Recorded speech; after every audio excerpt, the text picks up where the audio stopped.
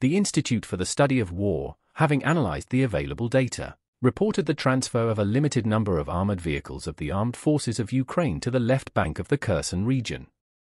The Institute for the Study of War, having analyzed the available data, reported the transfer of a limited number of armored vehicles of the armed forces of Ukraine to the left bank of the Kherson region.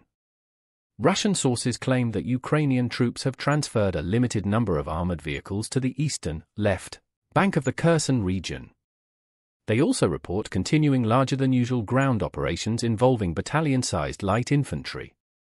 In addition, on November 6, the Russian military published photos in which, according to them, you can see a Ukrainian tracked amphibious vehicle transporting an infantry fighting vehicle to the eastern bank near the village of Krinka, which is located 30 kilometers northeast of Kherson and in 2 kilometers from the Dnipro River.